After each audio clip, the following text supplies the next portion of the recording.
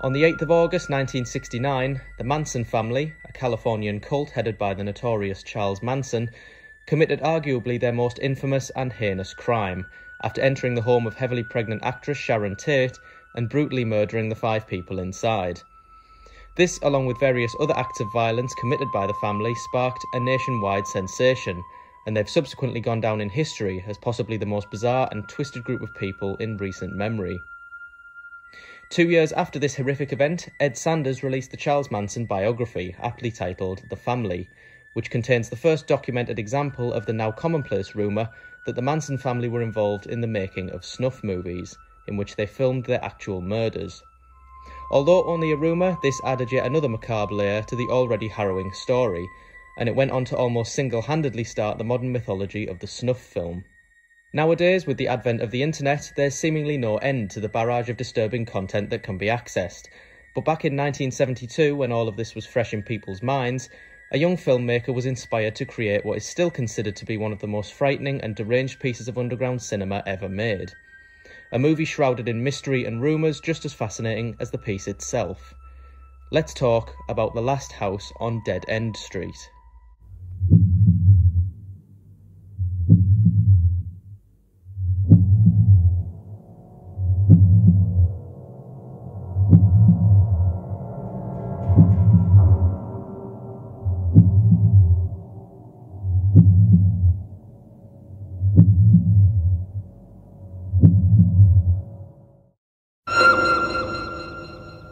While the world was in shock at the events unfolding, Roger Watkins was in his early 20s and studying English literature at the State University of New York College at Oneonta.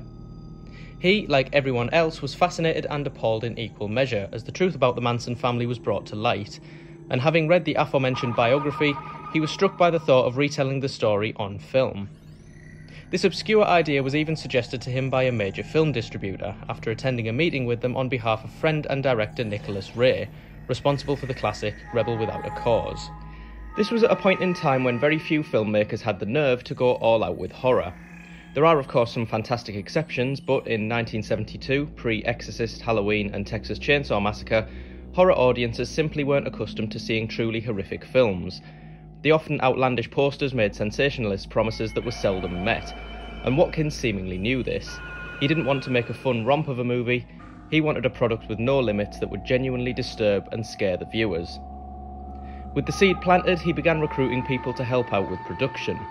He commissioned the cast from the university's theatre department and planned to use an abandoned on-site building as the main location.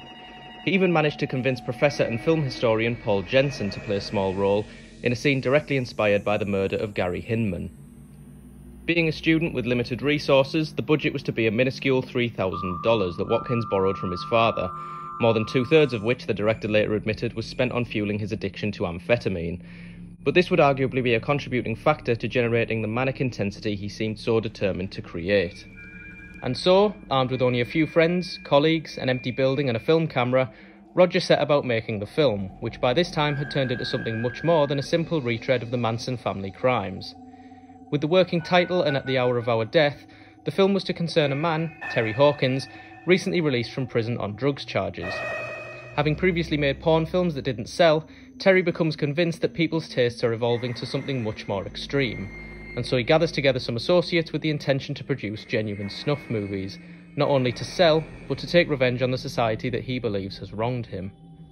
The story still used elements from the Sanders biography, namely the snuff rumours and the group of misfits that echoed the family, but it became almost poetically meta, as Watkins, much like the main character he plays in the film, was a man trying, under difficult circumstances, to produce something radically different to satisfy an increasingly desensitised audience. Despite being produced very quickly, it's evident that Watkins wasn't conservative with his film stock, as the director's final cut, now titled The Cuckoo Clocks of Hell, as a reference to Kurt Vonnegut's novel Mother Night, reportedly came in at no less than 3 hours in length, a gruelling runtime for any film, let alone one as unflinchingly nihilistic as this one. Watkins managed to arrange a meeting with Francis Ford Coppola, who told Watkins about a reasonably cheap studio where he could get the film dubbed.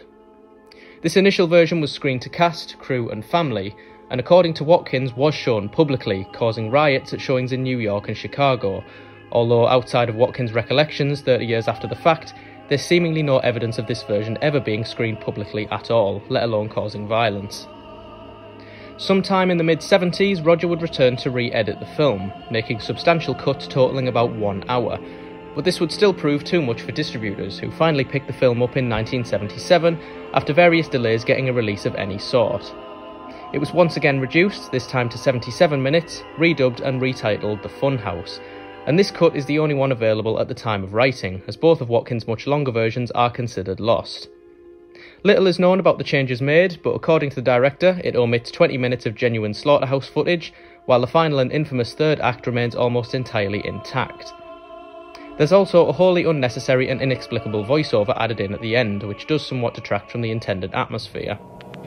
Terence Hawkins, Kenneth Hardy, Catherine Hughes, Patricia Kuhn, and William Drexel were all later apprehended and are now serving a 999-year sentence in the state penitentiary. This third-party cut was made without Watkins' knowledge, and he didn't muddle his words when he came to his feelings on it.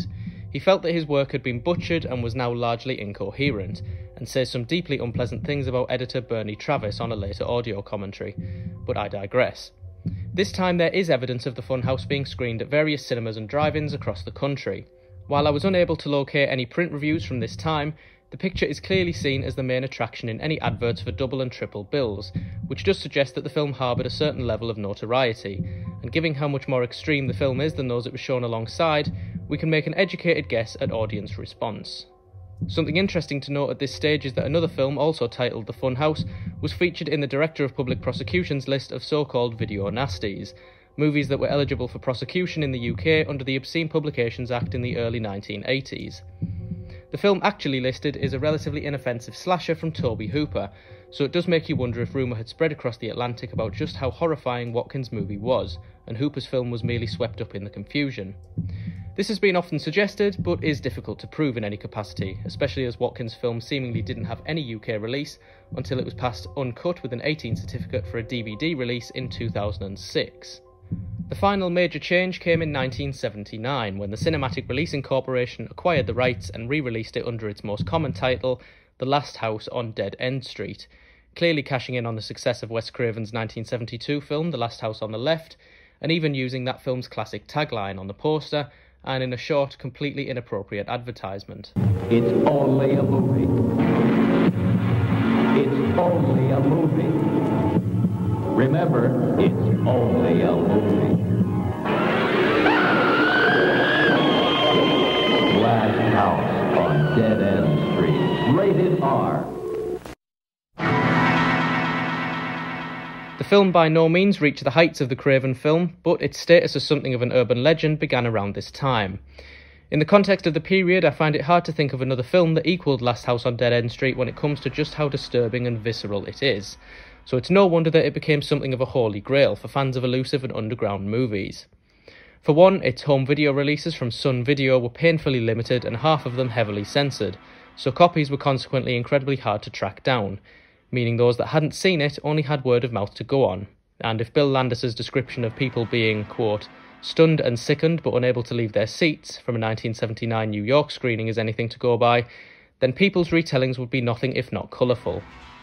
Add on top of that the fact that all of the music is stock music and that every credit is a pseudonym, and you get quite the intriguing picture. In a throwback to the Manson case, there were even rumours that this itself was a snuff film that depicted real murders, owing to the fact that nobody knew who the director was, nobody knew any of the people involved, and the final 30 minutes depict some of the most convincing and unsettling scenes ever put to film. There was reportedly even hearsay that this was produced by the Mexican Mafia because of the directorial pseudonym Victor Llanos. As time went on, the movie continued to gain attention from horror fans, and increasingly bizarre rumours continued to circulate. It wasn't until around 25 years after its initial conception that new information would arise, when the uncut 77-minute version was inexplicably aired on Venezuelan television. On top of this, someone just so happened to be recording it, which paved the way for an unofficial bootleg of the film to begin doing the rounds among those determined enough to track it down. It was around this time in 1989 that film critic Chaz Ballon wrote a review for the film in the Deep Red Horror Handbook, in which he successfully identified the director as, quote, a young New York film student named Roger Watkins. He discovered this after receiving a letter from a fan containing the long sought after information, although it's still unknown how the fan found this out, but it is the first documented time of Watkins' name being linked to either of the film's titles. This was later verified in 2000 when the man himself came forward on an online cult movie forum and revealed that he was in fact the director. And I couldn't believe it. I mean, I couldn't believe the response. I couldn't believe the message boards that go up all over the place. Within a month or two, if you go to Google, there's 3 or 4 or 5 pages sometimes of listings for Last House on Dead End Street. I couldn't believe it. Between 2000 and his untimely death in 2007, Watkins participated in the recording of several commentaries and interviews in which he dispelled all the rumours and admitted that this was nothing more than an experimental student film that drew attention through shock and circumstance. Fortunately, he did live long enough to see the admittedly rough cut make it onto home media in 2002 for a release that he himself was heavily involved with, and the screenplay for a sequel was even penned in 2005 by Andrew Kopp, but this was never made owing to Watkins' unfortunate passing in 2007, aged 58. Speaking in 2021, The Last House on Dead End Street is still an incredibly evocative and powerful experience. People's opinions seem to differ wildly, some calling it a masterpiece of shock, others deeming it a failure. But it's widely accepted that despite its inevitable technical shortfalls, the film is worth viewing at least once, even if only for the credit of seeing it. On a personal level, I find the film absolutely fascinating. It manages to create a palpable sense of dread and unease, the likes of which I'm yet to find in another movie. Speaking honestly, the first portion of the movie has very few redeeming qualities, as the choppy editing and other flaws are at their worst here. But it's worth wading through simply for what waits on the other side. A final 30 minutes which have gone down in history as some of the most deranged, nihilistic, distressing and frightening images ever put to film.